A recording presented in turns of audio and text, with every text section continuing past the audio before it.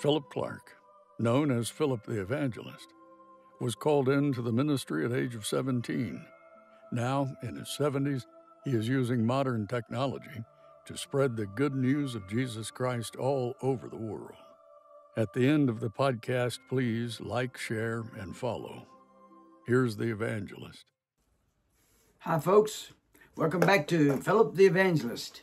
We've added a new segment of our Phillip the Evangelist podcast, and this new segment is called What Say You?, where I'll be giving my commentary, my thoughts, my interpretations of what I, not necessarily what God is seeing, but what I am seeing through news media and other aspects of things of this world and what's going on now.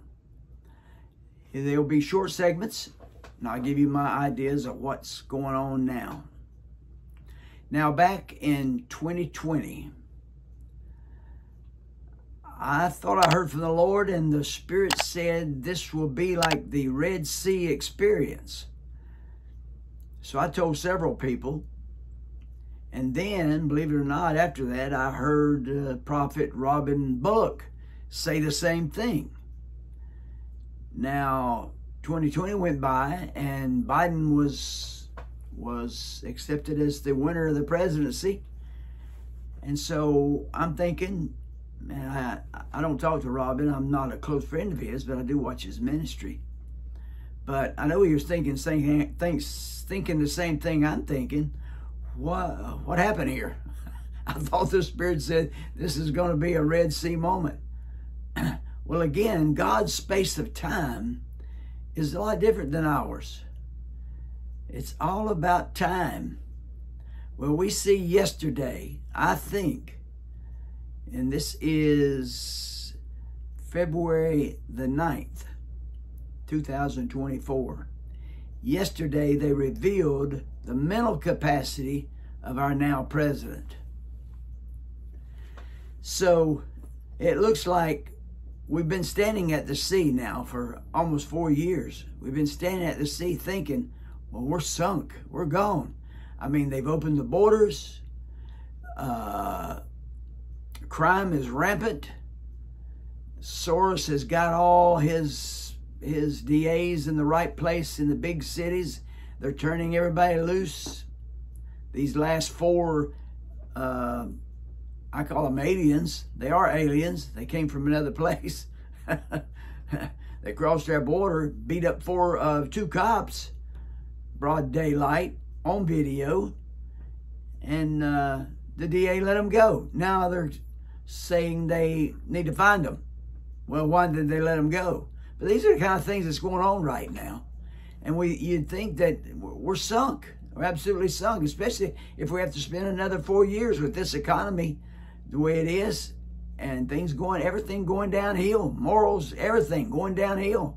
So, I seen yesterday the beginning of the parting of the Red Sea, I believe. Biden has been declared incompetent. Any way they try to whitewash it, turn it, challenge it, whatever, he's been declared incompetent. He's forgetful, has a lot of things on film, on video that he's blundered, bringing back people from the dead. So, but you know all that if you watch the news.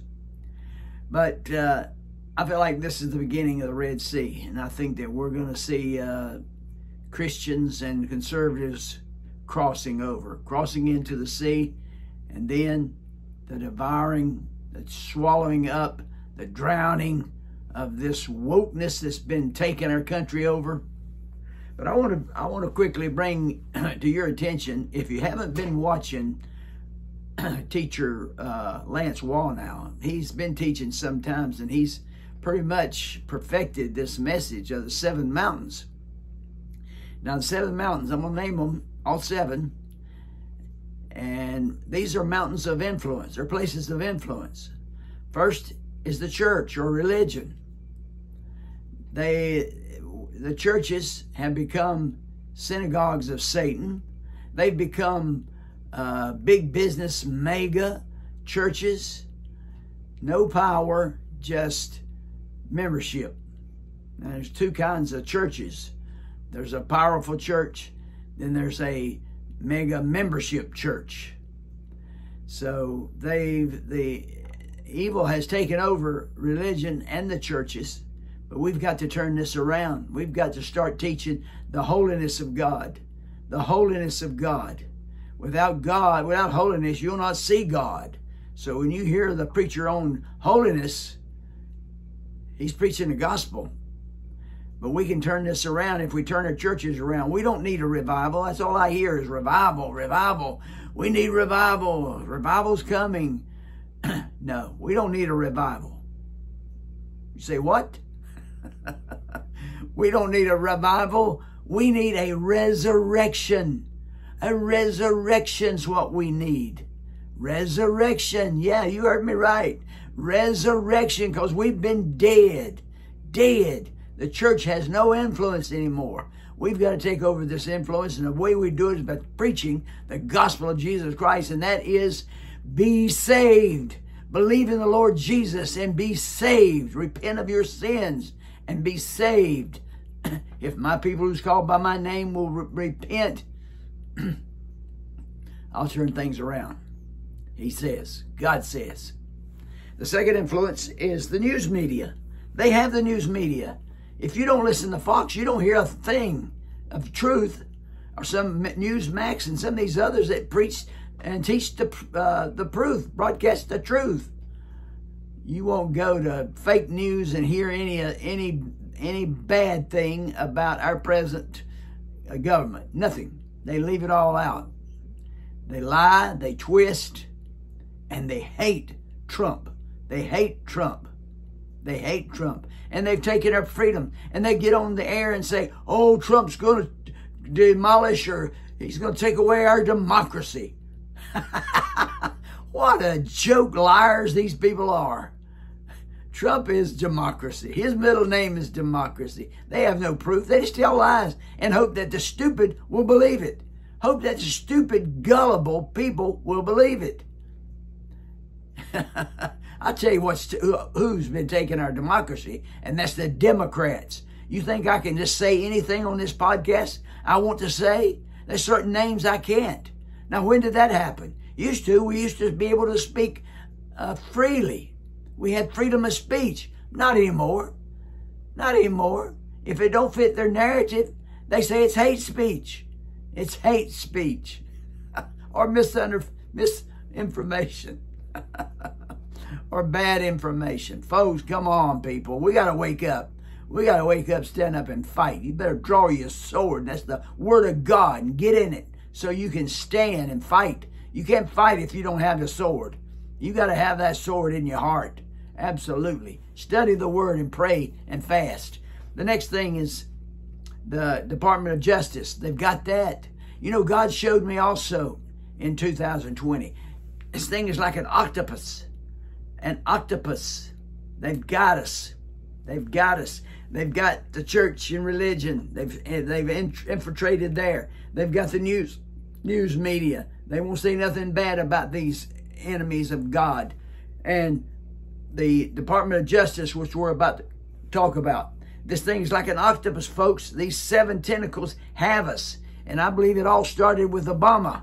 He's the one that finally closed the curtain on controlling everything, every part of our government. It wasn't done overnight. It was a slow process, but they finally got this octopus over us. But we're going to break it. We're going to cut some tentacles off. Absolutely. Praise God. Department of Justice, they got that one. They're not going to prosecute any of these devils. I call them demons. That's putting it plainly, folks. That's putting it plainly. Demons is what they are. Totally enemies of God and the church.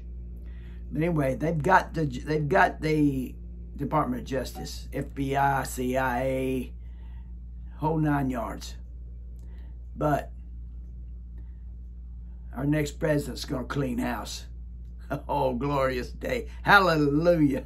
Hallelujah. He's going to clean house. There's going to be people jobless.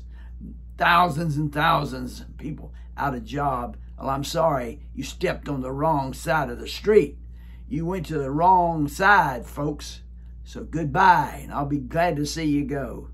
Next thing is education. They've got education. They're teaching wokeism in schools. Not in my school where my daughter goes. My daughter come home asking me about Martin Luther King and asking me about Mandela and all these great leaders, black leaders. I'm all for that. But it kind of threw up in my mind they might be teaching critical race theory. They're not going to teach my child race theory, critical race theory, brainwash him, tell him the white man is the devil. Come on, people. We're all alike. I love black people. I love Mexican people. Mexican people are the hardest working people in the United States, I'll tell you that. And people that's come here from all over, Jamaicans. I know Jamaicans that work 3 jobs. We got some of our people, we got some sorry tail people, white, black, green, blue, red, yellow. We got some sorry tails. They just want a handout from the government. They don't want to work. I have an African friend. I was taking him to work. He worked at Walmart. His wife's a nurse, worked at the hospital. Just brought over here from Africa because they needed his wife as a nurse. And I'd go into Walmart, and he was the one that went around collecting groceries. And he'd be flying all over that store. Flying all over. I mean, like a rocket. Pew, pew. And I see everybody else. They'd be going by the mustard going, yeah, that's mustard. Yeah, that's ketchup. Well, one day on the way work, I told Ali, I said, listen, I said, you're going to be a manager of a Walmart one day. You write that down. You write that down. You're going to be a manager of Walmart. It wasn't but a couple months later, they asked him to go up near Baltimore, I believe it was, Prince George or something like that, near Baltimore, to be a manager, doing the same thing he was doing, collecting groceries, but the manager. Then I went in the store after he was gone. I went in the store, I asked one of his co-workers, I said, you miss Ali? She said, no. I told Ali about it, next phone call we had, and he said, they're just jealous because they've been there longer than me. I know, Ali, you worked hard. You worked hard, and that's what gets you going in America. No matter what color you are, no matter what religion you are, you need to be Christian. I'll tell you that. If you're going to heaven, if you spend an eternity in heaven, you need to be a Christian. So education, they're trying to take it. Thank God in my county, they're not taking it. I called the school. I said, you're not teaching critical race theory, are you? They said, no, sirree, we are not. We were just teaching history. I said, that's fine. I want my daughter to know all about Martin Luther King. He was a great, great leader, a great leader. And Mandela, too, laid down his life. There's a lot of great ones. Thank God. We're no longer there. They want to keep it there. Al Sharpton don't have a job. If we cure the race problem, he's got to have a job. That's the reason he's always stirring things up. All right, let's move on. Entertainment. They have entertainment. Look at the last awards. What was it? The Emmys. They were devil worshiping. Folks, don't delve your family into entertainment because it's wicked now. It's wicked. There's some clean things. I don't even let my daughter watch Walt Disney because they've gone woke. But they're turning around just like Bud Light learned. You go woke, you go broke. That's right. You go woke, you go broke. All right, we got to move along. This is supposed to be a short segment before our ministry.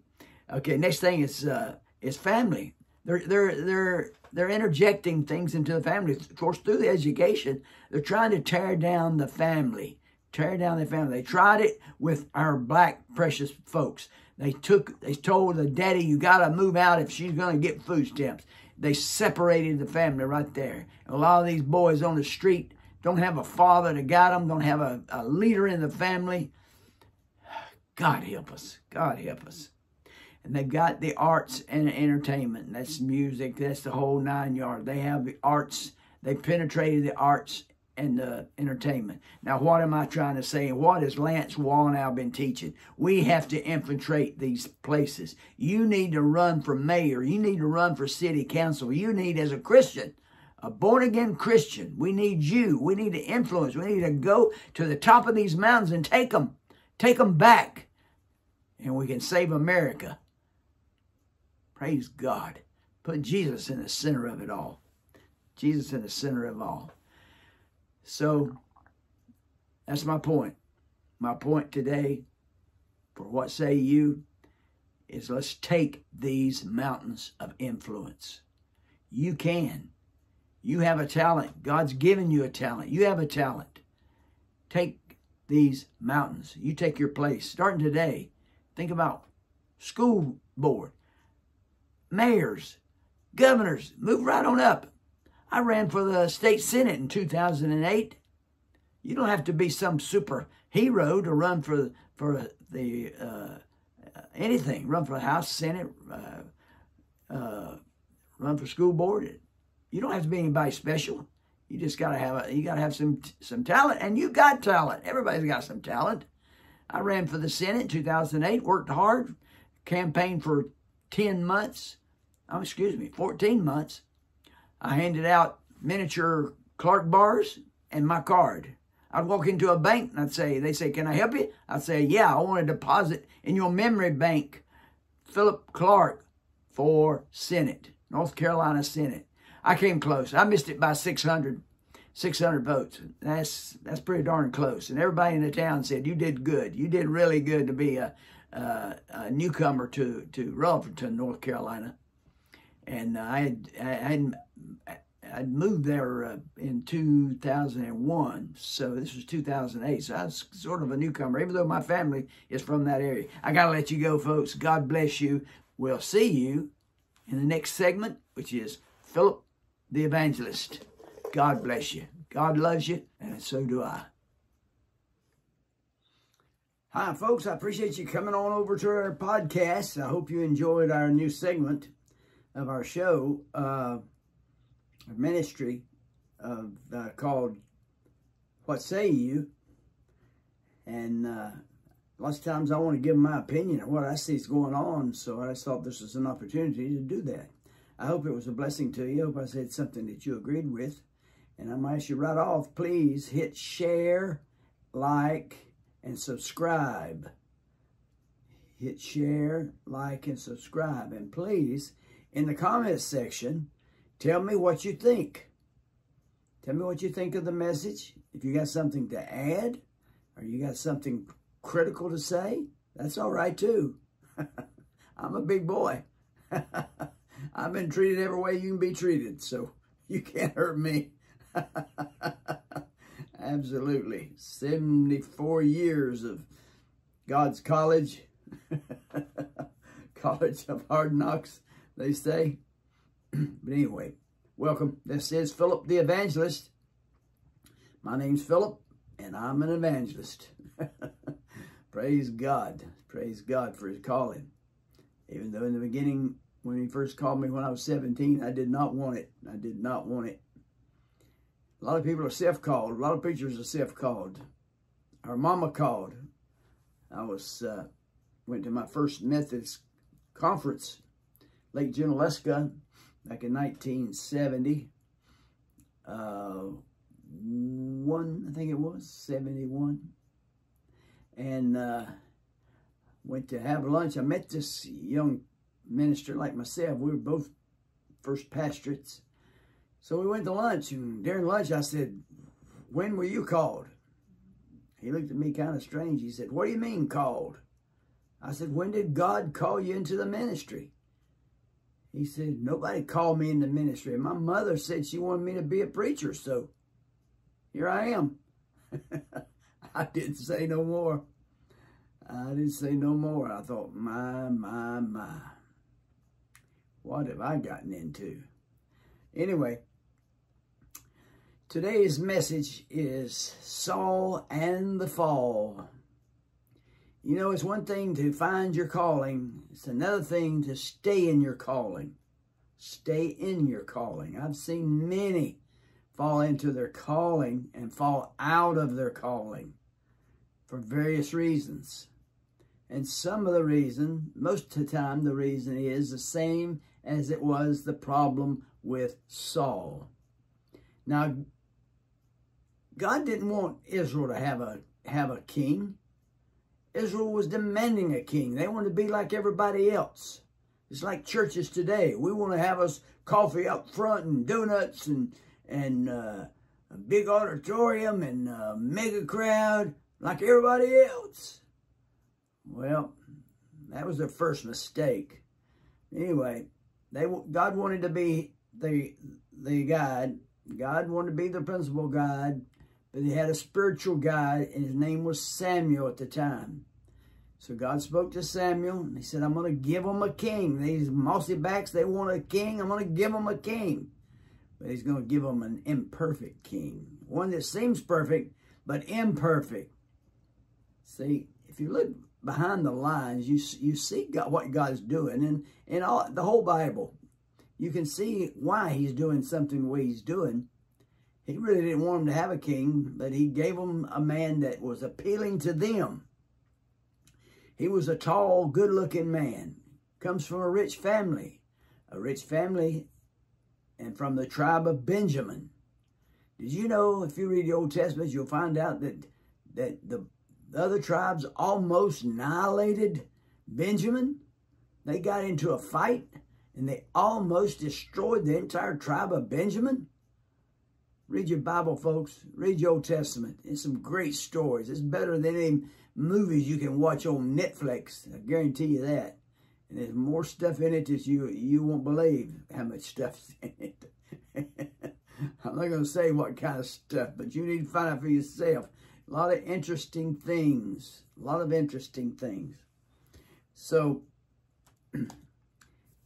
God was giving them a king. They wanted a king, old hard heads. So he saw Saul. He saw he was a good man. And he was a good man. The Bible says he was one of the best men in the land. He was a good man. But you know what? Hell's going to be full of good men and good women. If you think being good, being perfect, being sweet, being nice is going to get you there, going to church every Sunday, going to get you there. Giving to the poor, going to get you there. Not unless you go through the door, which is Jesus Christ. I'm the way, the truth, and the life. No one can come in any other way. Any that does is a thief and a robber. And you're not a thief and a robber. You know the way. Jesus is the way. He is the way. So here's this man Saul. He was good looking, as I said, and he was tall. Now, I've heard some preachers say that he was part Nephilim or Nephilim. Listen to me, people. Don't believe this Nephilim stuff. Don't believe the Nephilim stuff. Nephilim is gone. There is no more Nephilim. Nephilim was the offspring of the fallen angels or messengers that had children with the daughters of men. There's no Nephilim. Your God does not make mistakes. When he brought the flood upon the planet, it was to wipe out the Nephilim. And believe me, some preachers can come up with some tales about the wives of Noah's sons had the gene of Nephilim. That's not so. God is not a God of imperfection. He's a God of perfection. He knew exactly what he was doing. Those girls were chosen. They had pure blood too. It's just that it wasn't mentioned in the Old Testament. But I guarantee you, their bloodline was pure as well. God doesn't do anything that's going to have mistakes in it. Nada. So don't believe that Nephilim stuff. There's a tall gene. And I told you in the other broadcast, I was coming out of Philippines. I landed in Los Angeles, L.A., and in the airport, I saw this guy. He had to be every bit of 8 foot tall. He was looking down at that girl at the desk. I didn't talk to him, but probably he was a basketball player. If not, he's lost out on a lot of money because he was tall. You think he was a Nephilim? If God said, I'm going to destroy everything that lives and breathes except what I put in this ark. This ark is Jesus. He is the King. Oh, wait. Anyway, God destroyed them all. There's no such thing as Nephilim anymore. There's just tall genes. There's people a lot taller than me. There's people that's shorter than me. It's all in the genes, and it's not Nephilim genes. It could be Anak. That's what Israelites called tall people back in those days. So it's not Nephilim.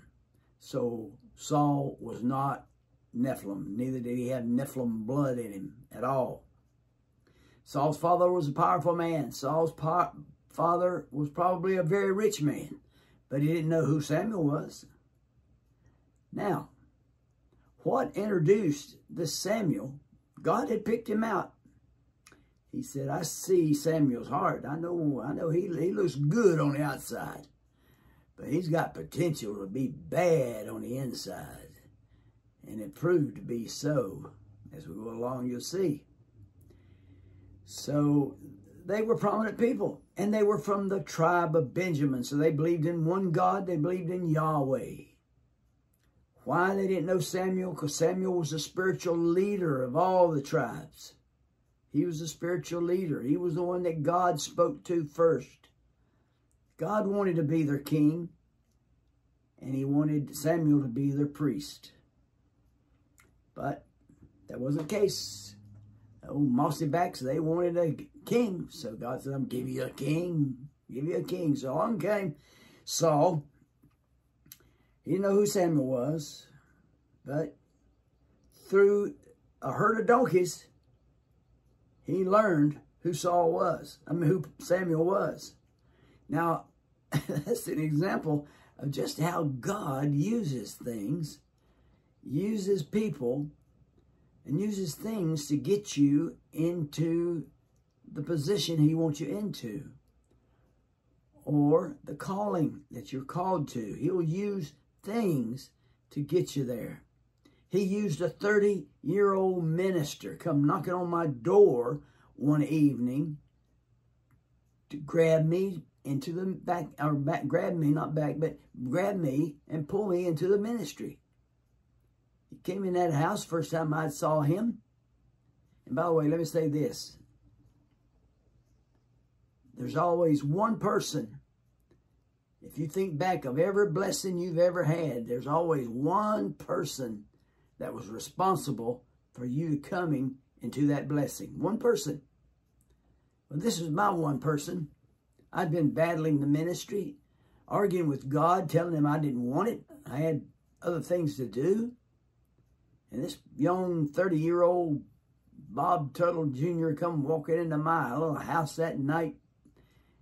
And next thing you know, I'm sitting there sobbing, crying. He detected that I was called into the ministry. The Spirit revealed to him I was called into the ministry.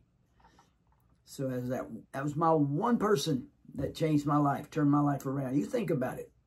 There's always one person that, and Brother Maddox, I think that's his name. I heard him preach that, and I said, that's exactly right. There's always one person. God's got one person. But this time, God used a herd of donkeys. A herd of donkeys. Samuel knew where those donkeys were, and through time, the donkeys came home. But God's used many things to ignite his sovereign will. He really has. So, his most important pitfall, Saul's most worst pitfall, I should say, was that he was impetuous and also became self-centered. Now, how many people have you known, low-key people, never had a thing, all of a sudden they get something, and their head blows up. Their head blows up. They're bigger than life. They have no time for you. You're little people. I can't put my finger on that other than this, the nature of a person and pride. Pride. God hates pride. I know so many proud people. They think they are the cat's meow. They think they're the golden goose. They laid the golden egg. And they came from the same neck of woods as I did. Came from the same place as I did. It all went to their head. All went to their head. I've seen ministers, same thing. Go to their head. The church grows, God blesses them, goes to their head. You know why? Because they think, it's me. I caused this. I'm the one for this. And that's kind of what happened to Saul. Saul went out to fight the Amorites, and he kicked them all over the desert. That's right. God gave him favor, and he kicked them all over the desert. And then, he made so many. That gave him the big head. You know, before Samuel could even anoint him, he was so bashful, he went and hid. At the point that he was going to anoint him king, he went and hid. Now, this kind of fellow was bashful, very bashful. And an introvert, you might say. He went and found him, brought him back, anointed him. So this is where this man's come from. He's come from a bashful, wondering why God chose him for king. Well, it ain't you, pal. It wasn't you. It's just that God knew what you were capable of and were not capable of. It's a game, a ploy for God's purpose. Anyway, God knew there was a man out there, a boy, who was after his own heart. But he knew he wasn't ready for kingship. He wasn't ready for kingship. So, gave it to this man, Saul. Saul's head blew up. Saul went in to fight the Amalekites. And God strictly told him to kill everything that lives and breathes. What did he do? Oh, I'm some kind of somebody now. He brought stuff back. He brought the king back. He brought back goods. He brought back a lot of stuff. God said, leave it all there. It's a curse. It's a curse. And if you bring these people, if you let them live, they're going to come in, mix with your blood, and contaminate your blood. Or they're going to come in and be your enemy one day, turn on you, and become your enemy. That's why I stand with Israel. Stand with Israel. Once and for all, Israel, stop the terrorism. They're in position to stop the terrorism. So go till they're all gone. They're all gone is what I say. So Saul was at the place now. He was Mr. Big Shot. Didn't really have to listen to God anymore because he conquered those Amorites. The Amalekites, I whipped their tails too, even though I didn't do what God told me to do. He was like Uzziah. You know, King Uzziah, the Bible says, King Uzziah was blessed of the Lord until he became full of himself, is technically what it says. Till he became proud. Till he became full of himself. We have to be careful not to get full of ourselves.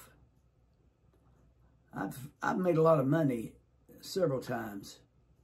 A lot of money. And I don't think there's one friend who can tell you I changed. I didn't change. I tell you, when you go through a lot of hard knocks, that's the problem. These people, they jump up in society or monetarily, materialistically, and it goes to their head. They think, this is me that accomplished something. Every blessing you have comes from God, whether you want to accept it or not, or believe it or not. It does. So anyway, people, get all blown up, and then that's their downfall. That's their downfall.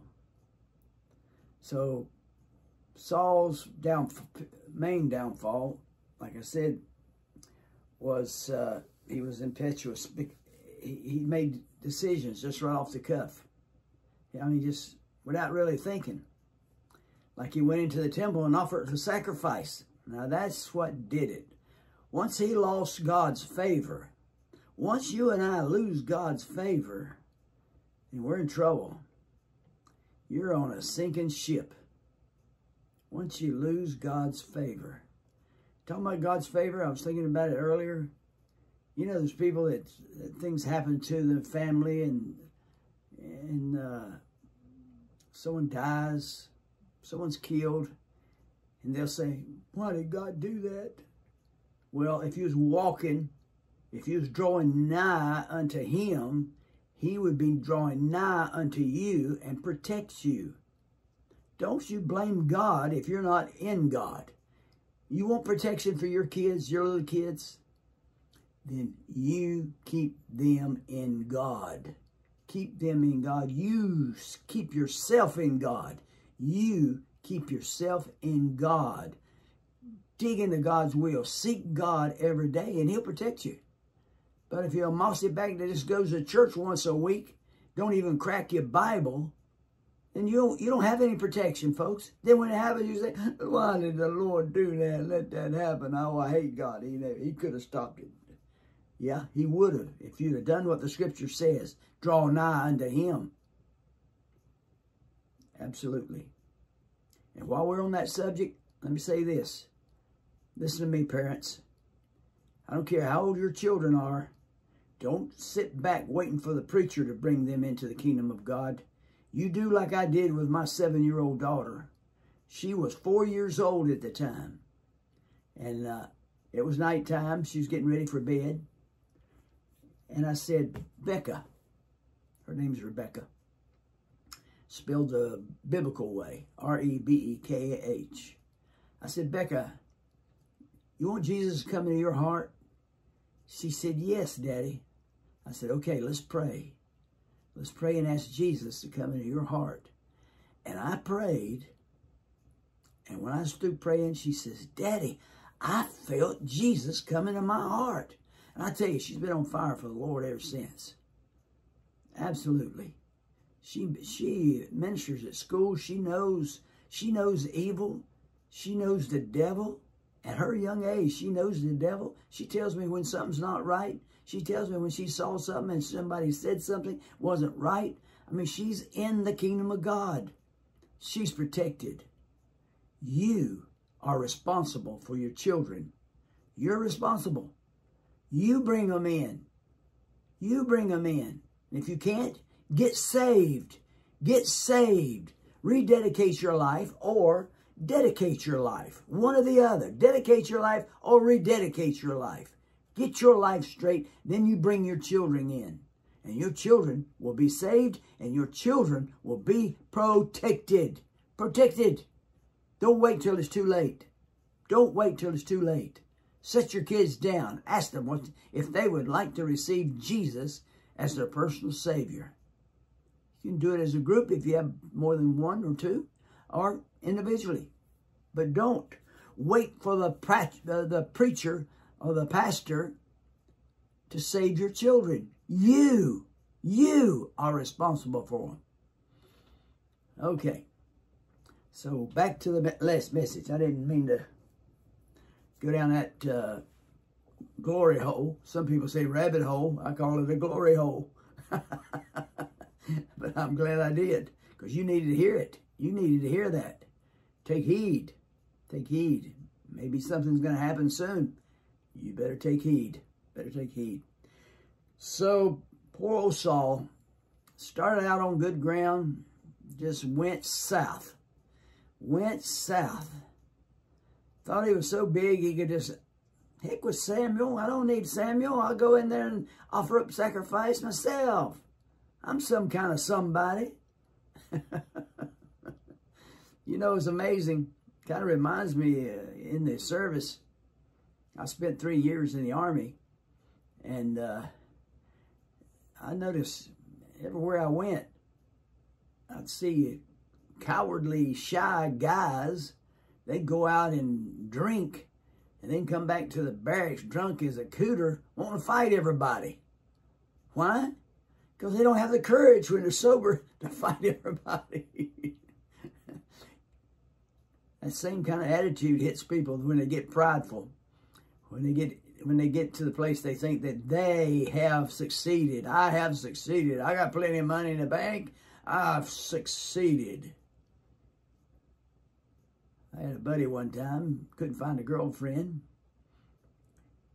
One night, I was kind of down in the dumps. This is some years ago. I was down in the dumps, and he decided he was going to take me out to dinner. And lo and behold, that night, he met his girlfriend. She was beautiful. He wasn't a real handsome guy. I mean, he's a good-looking guy, but he wasn't a real handsome guy. But it really went to his head. He thought he could have any beautiful woman he wanted. It really blew his head up. That's the kind of things you don't want to happen to you, folks. It doesn't lead you anywhere. It takes you down a one-way street. It takes you south, not north. Okay, so I'm going to close right here. I just wanted to teach you a little bit about Saul and the fall. Don't you fall in the same holes that Saul did. You think about it. You humble yourself. If you got lots of money and you got things, you live in a beautiful home, don't think you succeed. You brought that on by yourself. You collected that by yourself. You were blessed by that by yourself. No, you were not.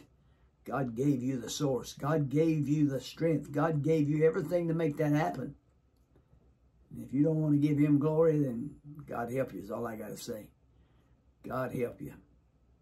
But I'm going to close. But first, I'm again reminding you of the vision I had when I first started this podcast last January.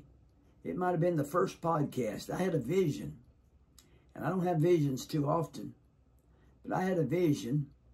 And I was in a boat, standing in a boat. And I looked out in the water and I saw hundreds, maybe thousands of people. But they all had on life jackets. And none of them was swimming towards me. And I'm sitting there with a boat to rescue them. None of them. They were looking other directions. Took me a couple of days. I wrestled with that. I said, God, what did that mean? Finally, one day, God told me. He said that life jacket, preserver, is what people rely on. It's what's holding them up in the world.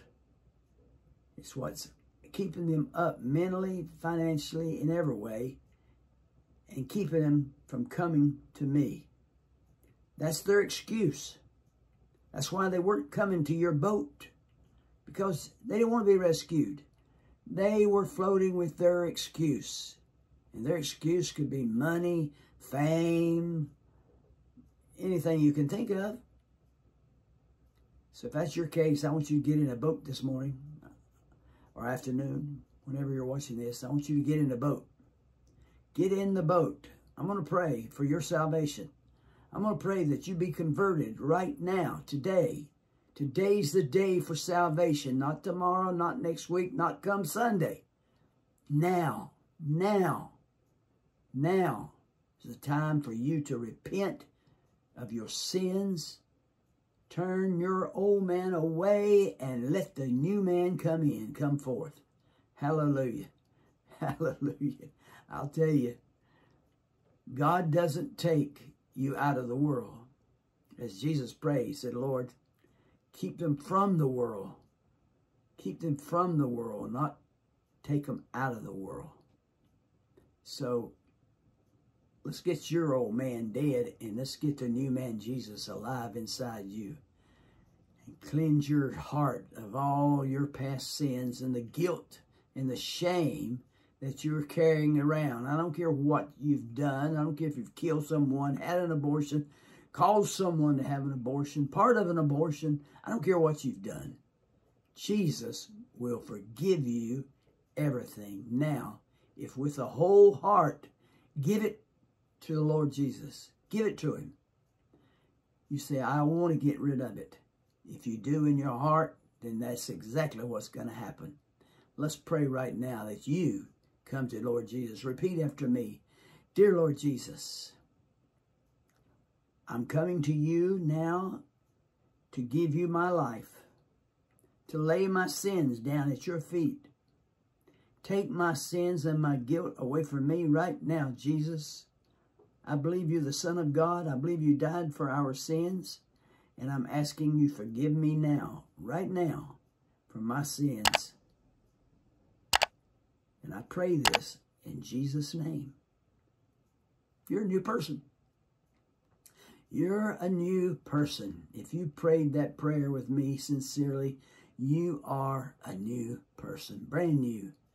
Don't go back to the pit you came out of. Be careful. Satan will try to tempt you. He'll bring you old friends and bring your old life right back to you, trying to tempt you. Don't let it happen.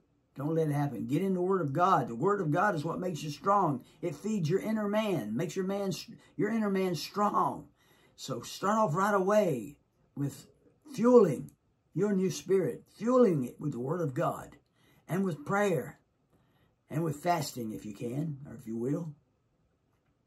Praise God. I praise God for you. I really do. Now you go and don't turn back. Repent means to turn around. You've turned around. Now move forward. Seek God. Seek a fellowship that you can enjoy the Word of God and enjoy that fellowship with. Find one. They're out there. And if there's not, there's lots of preaching on the TV. That's no excuse. Excuse me. It's no excuse to stay home. But get the Word however you can. Now, right now, I want to pray for the sick. I want to pray for you that's got an ailment. Now, Mark 4:36.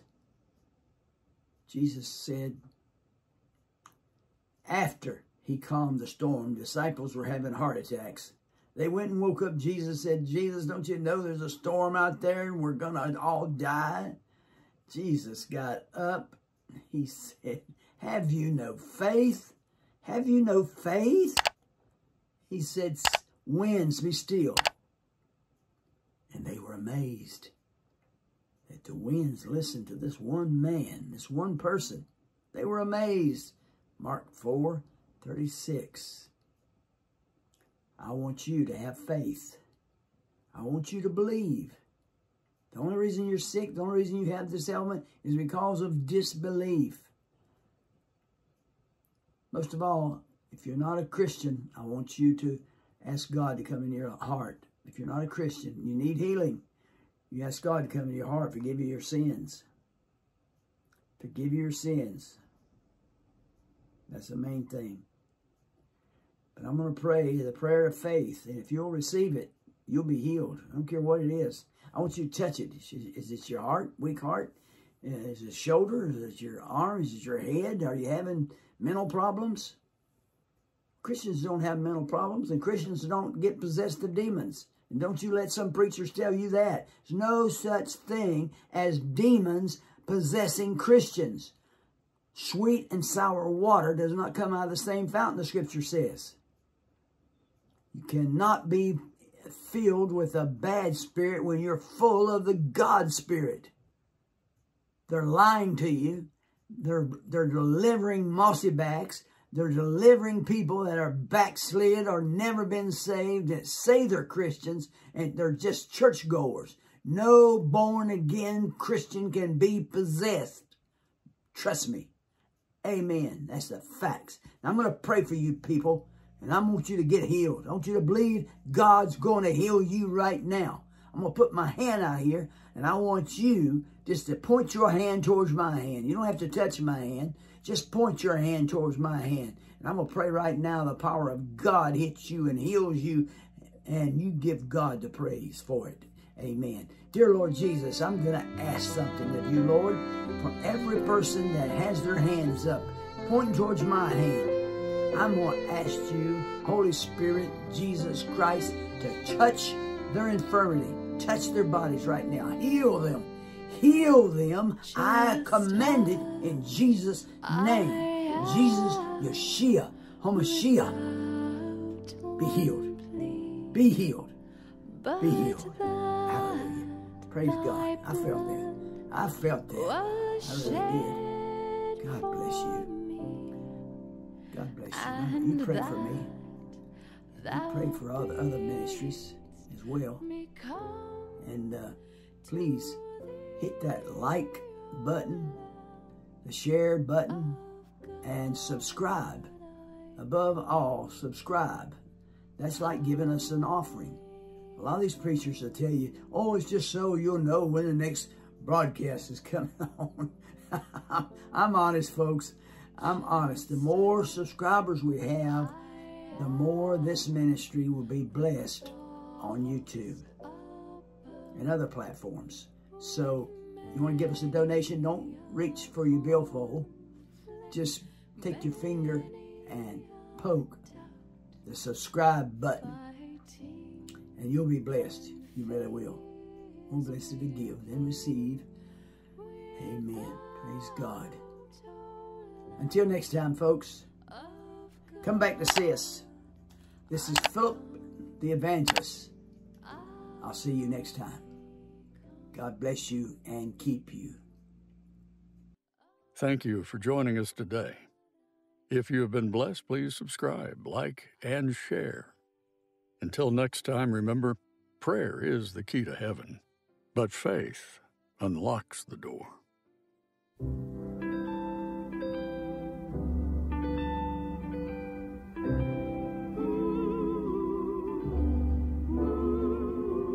Prayer is the key